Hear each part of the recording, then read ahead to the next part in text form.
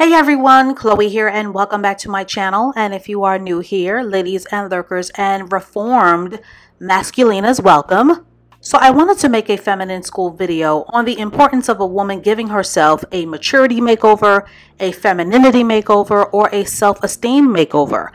And I wanted to address the aggressive bullying, the amplified harassment, and the emotional violence that will often come with fat shaming, particularly as it pertains to the very talented and the very accomplished and the very beautiful singer-songwriter Lizzo. But I also wanted to unpack and to give more dimension to a very triggering and a very polarizing and a very sensitive topic amongst women in general, but more specifically amongst Black women, and that is the topic of obesity, being fat or overweight, or even central obesity, or having an apron belly, which is weight that is primarily carried in a woman's midsection, which will in turn affect a woman's body image in terms of having the covetable flat tummy and or the hourglass figure. And I wanted to have an honest conversation about the damaging effects that being severely overweight and obese can have on the quality of a woman's romantic dating love life. And many feathers will be ruffled in this video because, simply put, there are a lot of overweight women of all nationalities in the world who are constantly having to deal with the fallout of being unfairly devalued and dismissed, or being treated like a pariah for the body that they are currently living in. And I wanted to specifically unpack this topic through the feminine lens and through the lens of desirability, which in my opinion seems to be the crux of the hurt and the pain and the rejection that comes with fat shaming. And that is desirability, the male gaze, and being desired and or not desired.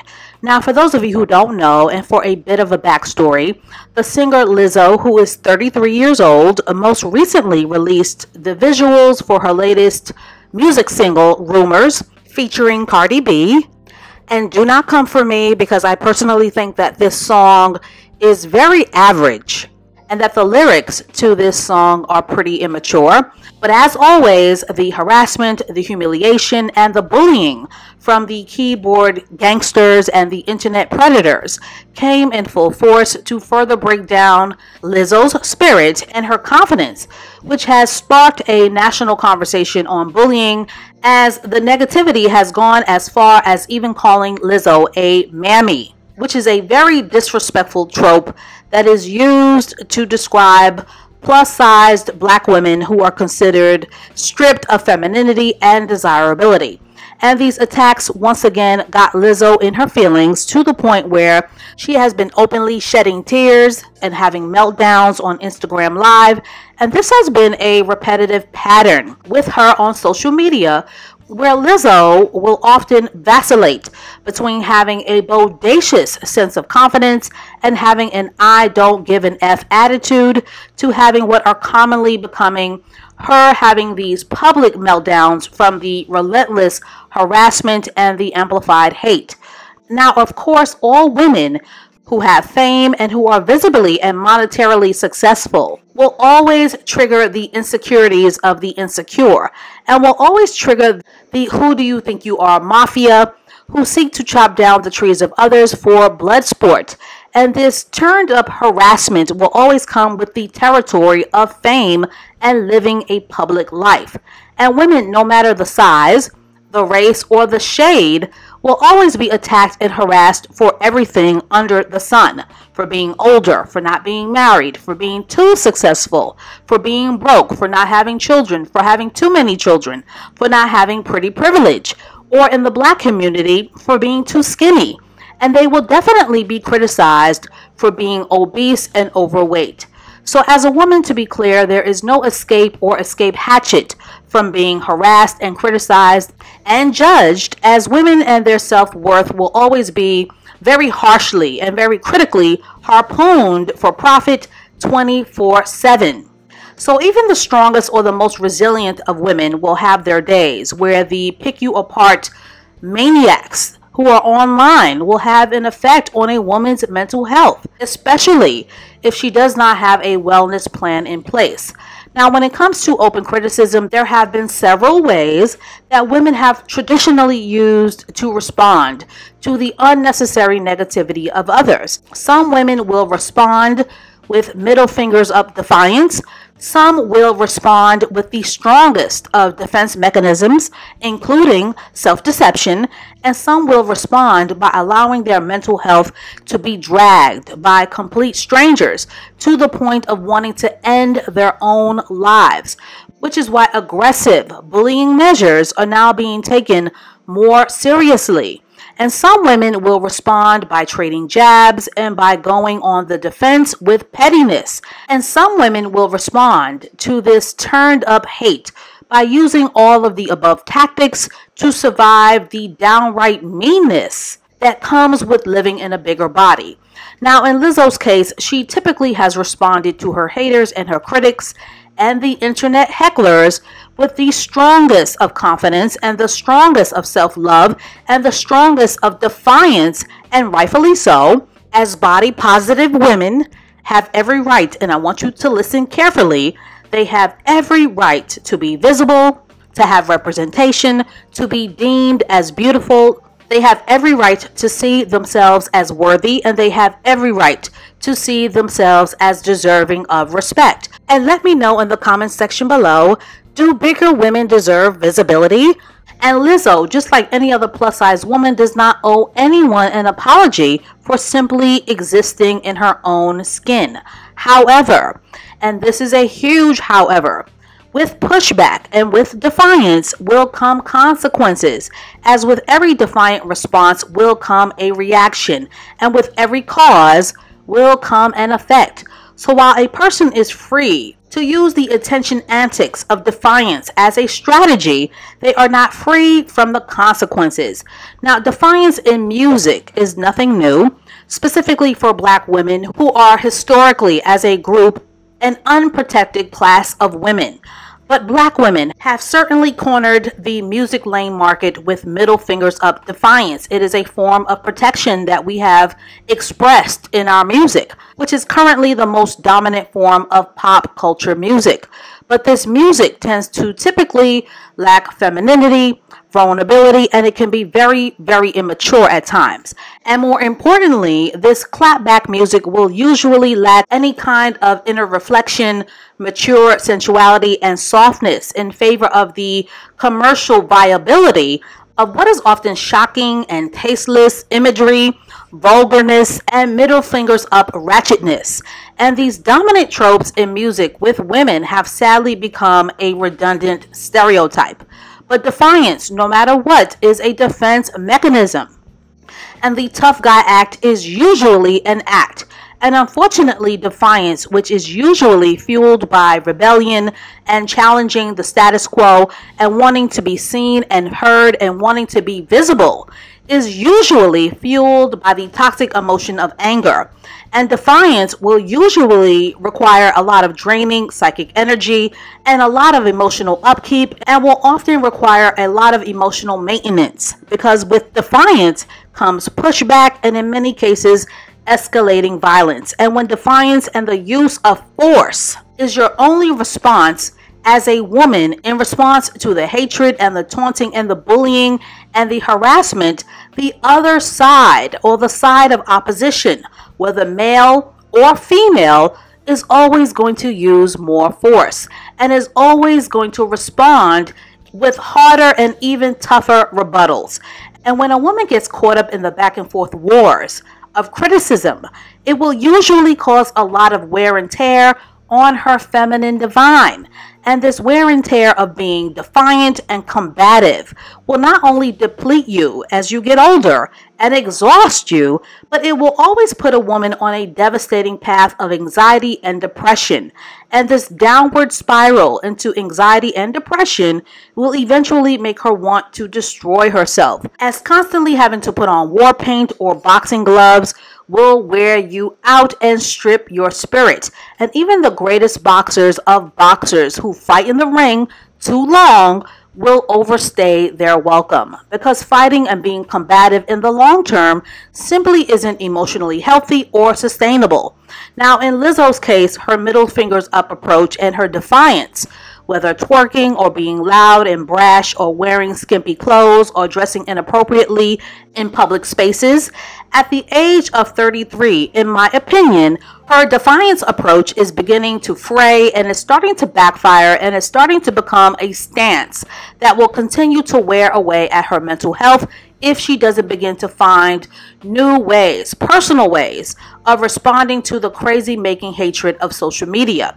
And the reason why her defiance will eventually become ineffective is because of burnout, as life will always force our hand to accept change, growth, and evolution for our own betterment, as we are not designed to do the same rebellious things at 33 or 35 or 41 or 48 that we are designed to do at 16, 21, 23, and 25.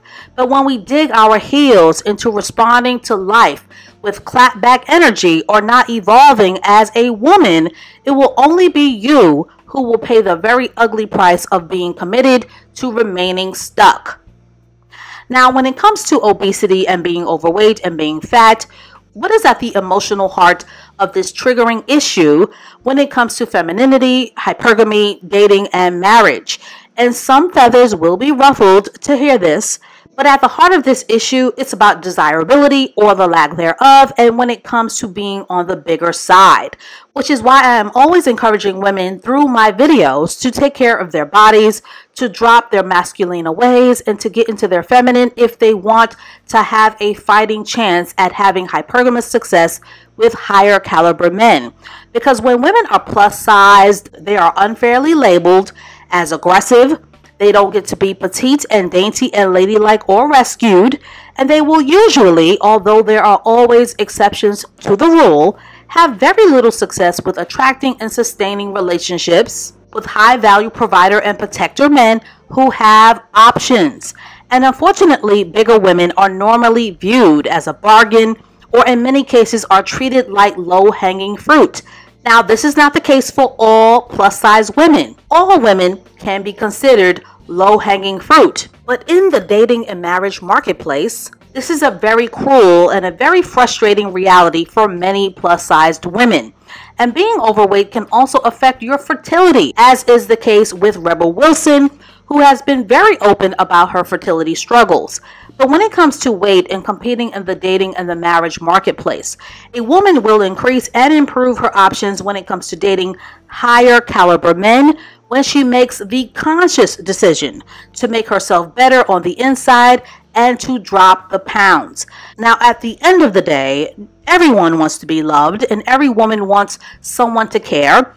And as human beings, we are wired, no matter what any Grinch says, we are wired to want companionship over being single. And most women will have a hypergamous nature, where they will desire to be with a man who has the ability to provide for you with his resources. And most women at some point or another will desire the pedestalized throne of womanhood and or motherhood when it comes to feeling emotionally fulfilled and having a stronger sense of completeness. And no woman wants to feel like she is losing at acquiring those things, and no woman wants to feel like she is shooting herself in the foot by damaging her chances. Now, being obese or overweight is a very sticky topic, but it certainly is not a one-size-fits-all topic, because being overweight will usually come with a confluence of issues like poverty and a poor diet, or it can be a trauma response to neglect and abuse. It can be low self-esteem and low self-worth. It isn't always. Or it can be a thyroid issue, or it can be poor nutrition and dehydration. Or sometimes food is just a broken person's chosen vice, like any other person who has an addiction. Or sometimes a person can and will abuse food because they are struggling with an emotional issue and they are either too afraid to confront it, or they are not ready to face the sadness of what will come to the surface. And until an overweight or obese woman can get to the heart of her issues, she will remain where she is, happy or sad, depressed or indifferent. And like I've mentioned on this channel and my Instagram many times before, a woman, whatever her issue is, will only get up from the table when she is full and not a minute sooner. Now, as a solution for Lizzo or for any body positive woman who has been ridiculed, my suggestion is that you get to the root of what is eating you when you are ready, and that you put yourself on a feminine wellness path of saving your own life and your own soul and your own spirit with the feminine grace of a lifestyle makeover. And it can be a wellness makeover, a self-esteem makeover, a maturity makeover, or all of the above, because defiance will eventually become ineffective, and you owe it to yourself and your womanhood to give yourself a better self-care plan and a stronger self-worth arsenal than defiance. Because at some point in the womanhood journey, a woman will owe it to herself to acquire a higher level skill set when it comes to responding to ignorance and to protecting her image and her self-esteem and putting away childish things. Otherwise, you run the risk of sounding like one of those manosphere idiots who refuse to get a bag to look into their own mirrors by choosing to regressively wear baseball caps, dirty braids, and saggy jeans at the age of 50. So that is all that I have to say on this for now. If you are a body positive woman, you are worthy of visibility and you are worthy of respect. And your motivation to lose weight should be entirely up to you, not to the masses, as you are the only person who can look into your own mirror and decide for yourself what will be your standard and what will be acceptable for you. So, ladies and lurkers, has Lizzo earned the negativity that she is receiving with her behavior? Is her confidence real or is it fake? Is there a time and a place to act ratchet, or should people just mind the business that pays them? And as always, I look forward to reading your amazing comments below, and stay tuned for more feminine school videos to come, and I will catch up with you ladies and lurkers in the next one.